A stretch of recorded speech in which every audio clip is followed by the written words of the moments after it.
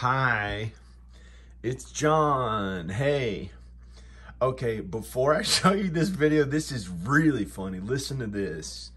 Okay, you're gonna think this is so weird. You're gonna think this is so weird. Okay, before I lift the weights right here, before I lifted the weights, here's the thing that gave me tons of energy. I drank tons of caffeine in the middle of the night after resting a little. It was last night. I was up all night. Up all night, dudes. I took a big crap. Wait, this is so funny. This is so weird. I drank all this caffeine and I took a really big crap because I had been eating so heavy for 2 months. And I took a really this is the weirdest thing that you'd ever imagine. And I took a crap, and then I had all this energy and this caffeine. I felt like I was really excited because caffeine's a diuretic and it makes people use the bathroom, and then it feels like their stomach's skinny. They have all this tons of energy. And I lifted the hugest weights I've ever lifted. I did 20 reps or something like that. I'll show you in the video, or 17 or 10. However many of the 20-pound, of the 100-pound dumbbells, the 100-pound dumbbells. It was amazing. I was not expecting it because I was depressed for 2 months. It was sucked. But then I lifted the heaviest weights I've ever lifted for bench press. It was really weird just because I'd been eating so much protein. And then this is really weird what happened. Well, I worked out a little more, and then I felt like anxiety and nervous, like why am I working on my health and drinking all this caffeine and no food, and I was awake all night. So I was like, it felt appropriate to eat some food. So I ate almost like a half of a big giant loaf of bread, a half of a loaf of bread that was like this big. It was pretty big. It was a huge loaf of bread, and I ate a big part of it. And I kept eating food. I ate all this food the rest of the day, and because it felt wrong to try to be skinny and stuff, and with the caffeine it gave me anxiety and it felt awkward or wrong or bad or something, whatever. Anyway, sometimes it helps a lot, but I did do the huge bench press. So this is the really weird thing that you're never gonna believe. This is so weird. I had these yogurt cups that have cookies in them. I've been eating like more sweets and stuff. I gained weight. I gained weight since earlier this year. And I had 4 of them. That was the last thing I ate because I just got really hungry again. I had been editing. I edited this whole video. When I was done, I ate 4 yogurts. And then something happened where I had to use the bathroom in here, but something told me don't go use the bathroom in here. And so I went downstairs, like the door had been open and I didn't want to use the bathroom in here. So I went downstairs, and it took so long to get down there. By the time I was down there, I really had to use the bathroom, and it felt like there was a giant turd, like all through here that was like this long.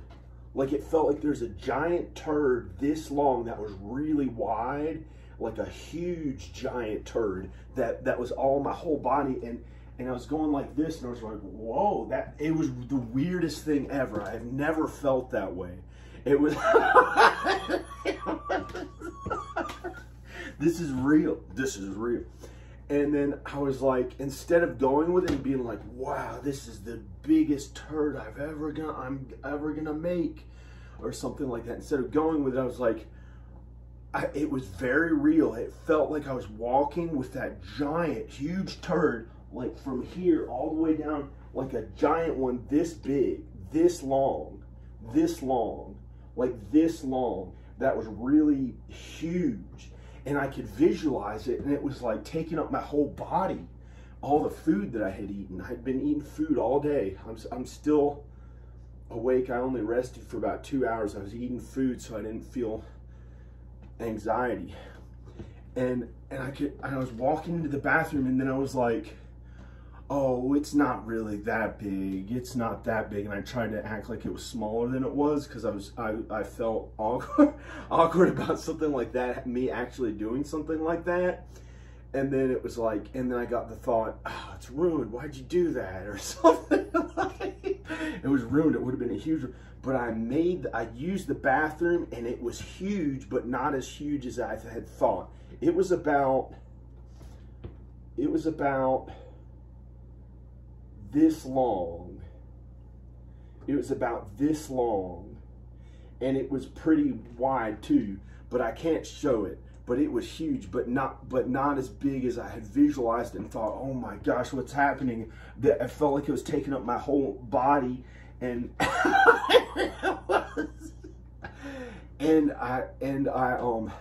used the bathroom, and then I got energy again because I felt like I finally used the bathroom, and I was like, yeah, I'm cool. And so I came up here and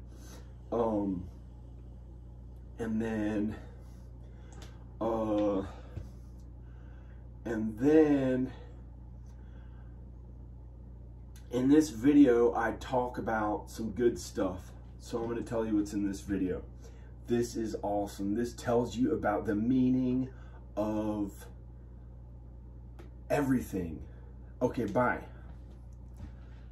Bye. I'll give you another introduction here. When I first walked up, after I had walked upstairs, just got done using the bathroom, the giant turd, and I was pretending like I wasn't going to say anything about it because I didn't want anyone to know.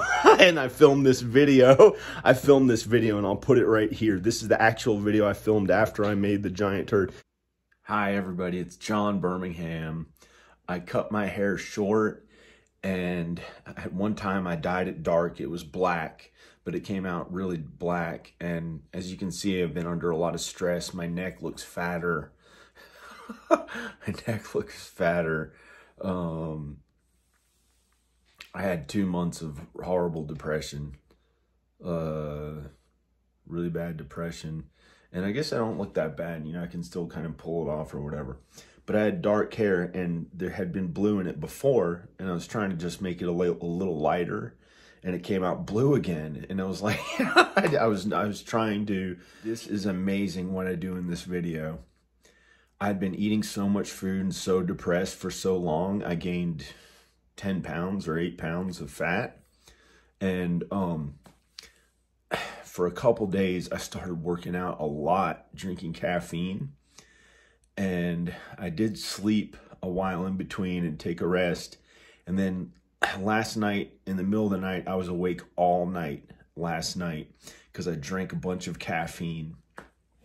Now, since then, I've eaten a bunch of food, and it looks like a little, I don't know, it's not that bad. I look okay or whatever, you know. But in the middle of the night, I woke up and drank caffeine, and I got super energy, like tons of energy. And I did the biggest bench press I've ever done in my life. I don't know how I did it because I was eating so much food, and I was making sure to eat protein, most of the calories from protein, so I didn't eat too much of the sweets. And it must have helped me have more muscle on me. And I was working out here and there, but not a lot. And I did the biggest bench press I've ever done in my life. And I'm going to show you here. And it was 8 or 10 pounds. It was 8 or 10 pounds fatter than I was earlier this year when I had lost a lot of weight. And I'm going to show some archive footage of me with a long hair, when I was growing my hair long before this traumatic stuff started happening to me. And I don't know what it was, if it was in my mind. And I think it was just anxiety. I think it was something about drinking caffeine when I was off the medicine, which I tried to do here and there. And anyway, by the end of I'm going to talk about what's really most important throughout the whole video. You can see my physique was not that great when I had long hair. I was in really good shape earlier this year. Something happened. The first time in 2 years, I felt amazing and started getting in really good shape. I had long blonde, kind of longer blonde hair, not all the way long. That's what I wanted to have since I was 10 years old. And for some reason, I had to cut it again. And anyway, let's just check out the video. Near the end of the video, you can see my best physique from earlier this year, which is like the best physique I've been in a few years. But some of it's just kind of like, you know, it was okay shape, but not that great. And this was like out of nowhere. I'd been eating so much protein that I lifted the heaviest I've ever lifted. The most reps. Okay. And then you learn what is really most important about being alive. You learn about God's truth in this video. I'm going to talk to you about the Bible. I'm going to talk to you about Jesus's gospel on earth and what's really most important, the key to what everything means, the truth about everything, God's truth. Listen to it, listen to it, listen to all of it.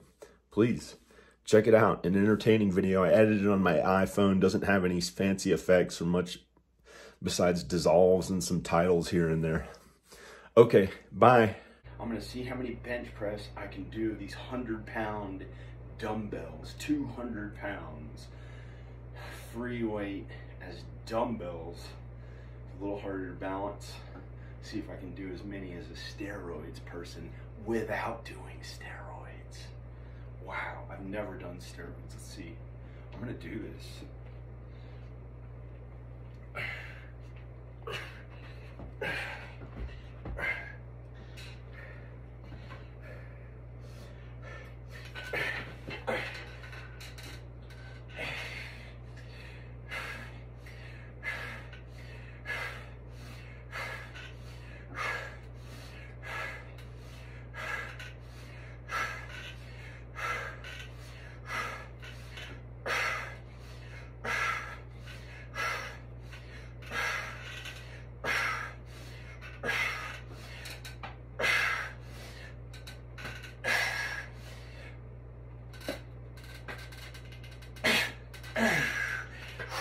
Yep.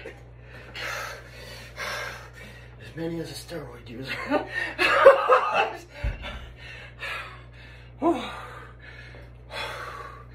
Whoa.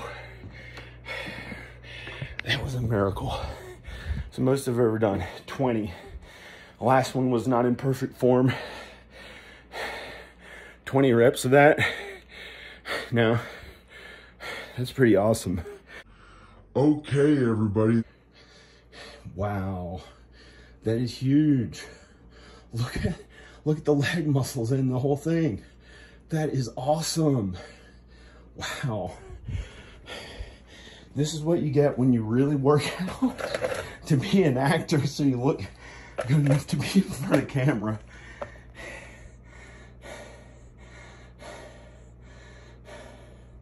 Look at that. 10 pounds shy of Arnold Schwarzenegger in his prime. 230 pounds. Wow.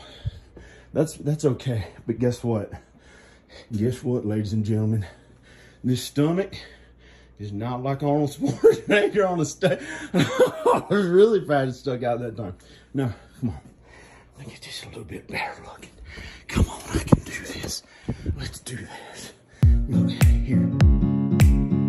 That's okay.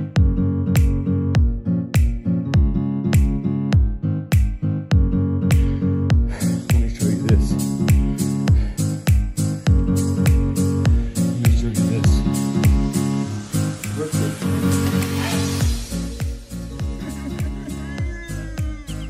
I fixed the plate. I can scrape the other stuff off it, but look, I fixed it.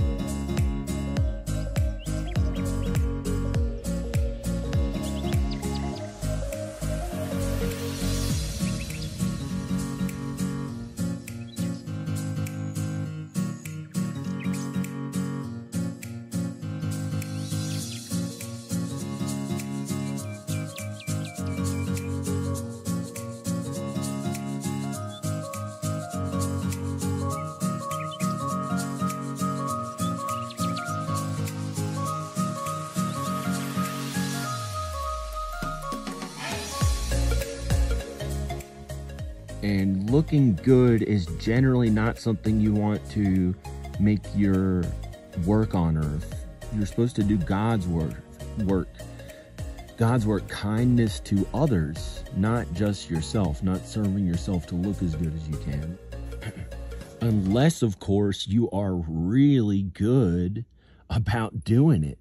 unless you're really good about doing it, unless you look so amazing, way amazing, like the best looking physique in your city, in your whole town, or you know, in your whole town. That would be amazing if you could motivate people to get in shape like you got in shape, and make them so happy and not excited to see, happy to see me, not in a sexual way, but excited like Jack LaLanne did.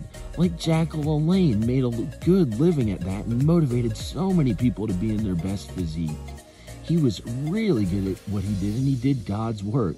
And he was able to also stay in really good shape. It's a miracle, so I think it's possible. This is what I'm really trying to look like. Literally, it would be amazing to be able to have this low body fat and be in that great shape. Can you imagine how many subscribers I'd finally bring back to my channel? And I really want to do is have my work noticed enough to make a living at it. My films, my videos. And as somebody in front of camera, you gotta have a look, kind of. Unless you're really good at something that you do. I can't imagine why being in front of camera would be bad. But it makes me happy after struggling with body dysmorphic disorder or something like that when I was growing up. Insecurity about the way I looked for a long time. And, makes me happy to work at that, being in front of camera. But I do other stuff too.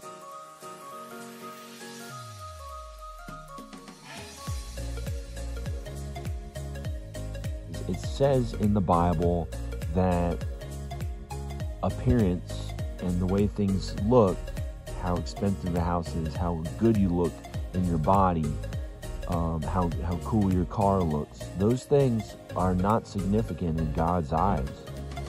However, if you use your health to help others, that's why I try to help others with my health. It's not because I'm trying to play the part of a doctor or something like that. I have no desire to be a doctor. It's just not me. I respect doctors and we need them. They're really good. They help us be okay. But the reason why I try to help people with their health is not because I'm trying to act cool.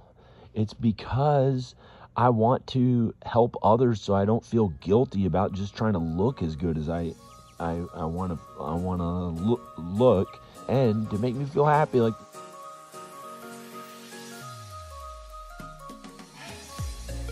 and when you work at your health, really your health, like you're eating really healthy and everything, it makes you feel better too. And so I like to work at that. So if it's not hurting anyone, it's not that bad. If you push it too hard and it starts being mean to others to make sure you keep looking as good as you can, that's really bad. That is work of unrighteousness. They may make you personally happy, but it does not appeal to God at all. It's not God's work. So I think there was a reason why I didn't take that all, as some people, they go too far with this stuff. And I know there was a reason why I did my real work, my screenwriting, my movies, and then no matter how I felt, I had to do the other stuff. No matter how I felt, eventually I had to really work at it for about 14 years full time, and I worked at some other odd jobs here and there, but not that much in school. I did a lot of that, and raising my kids was really good, and it was a lot of God's work. The stuff I didn't want to work at, that made me feel, not as great, and was really difficult, was a lot of God's work, because God wants us to work. And it's not supposed to be easy. And that's the devil's fault. The devil messed that up for us. Because Adam and Eve had eternity in Eden, in paradise, and he told them not to eat from the tree, and they ate from the tree, and it gave them the knowledge of evil, so they couldn't help but to sin.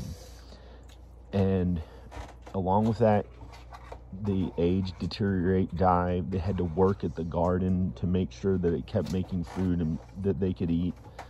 The man had to work. The woman had to support the man emotionally support him. And there were equals. And now they have to, depending on how they act in their life, how they are towards others, how good how good we are on earth, that says whether or not we go to heaven or hell after we die. And so it depends on what happens to our souls. And our souls are forever, and we either go to heaven or hell.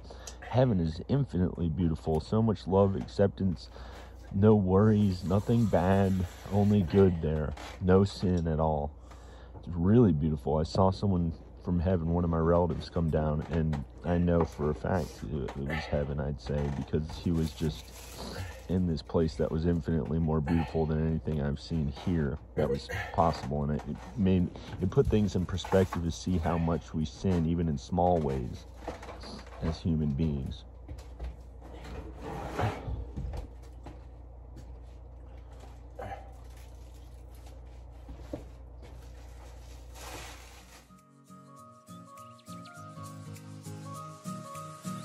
Here's my son Ivan. Raising him and his brother Rowan, his older brother Rowan, are a lot of my good work on earth.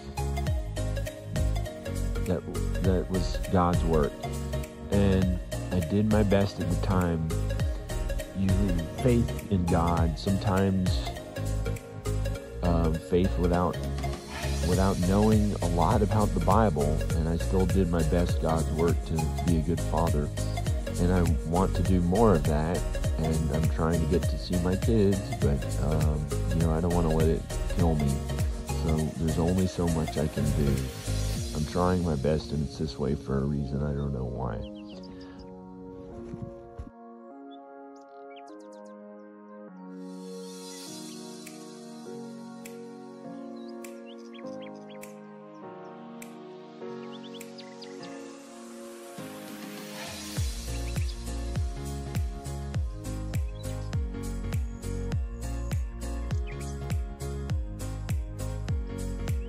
I do my best, and I try to give all the glory to God instead of myself, and do my best work to entertain people with my videos, my films. I have so many videos and so many films, and there are fewer films, but they're very high quality for a YouTube video. They're very high production value that went into producing my films. Some of my best work is up to the standards of today, up to the highest quality standards of, what's considered high production value, good content, really good content, original content. And then I have other ones that are like unedited and not as high quality because I have so many videos. So you can look through and check out stuff, be entertained. I have a playlist of Rowan and Ivan on here. My sons Rowan and Ivan, and these are pictures of them and their baby sister Ayla and their mom. And I give credit to the pictures to Danica. Some of them are on her page, or Rowan and Ivan took them of themselves.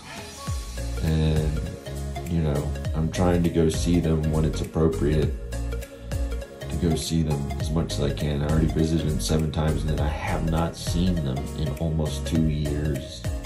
Next month it'll be 2 years that I haven't seen them.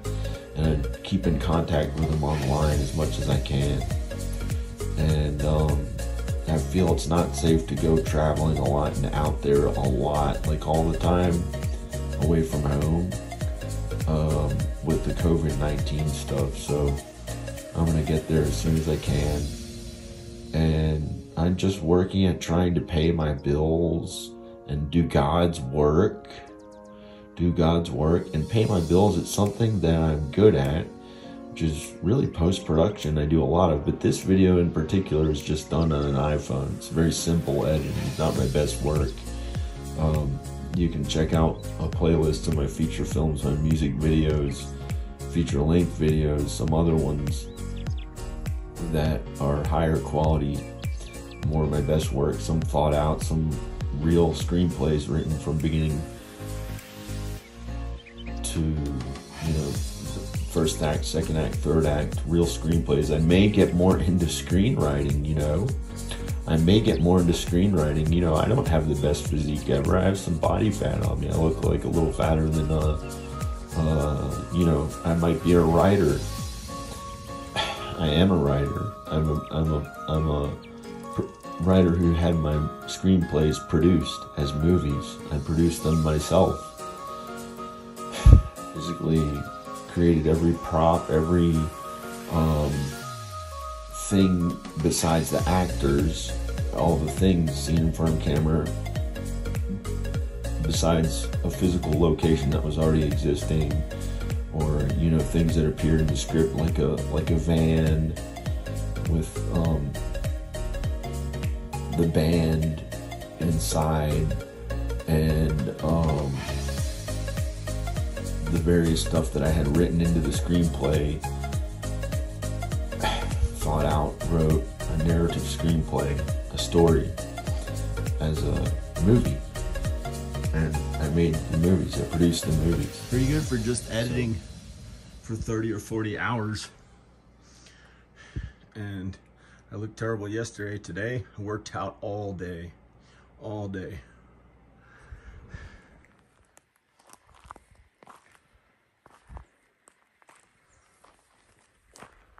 Okay, I'm gonna go. Bye.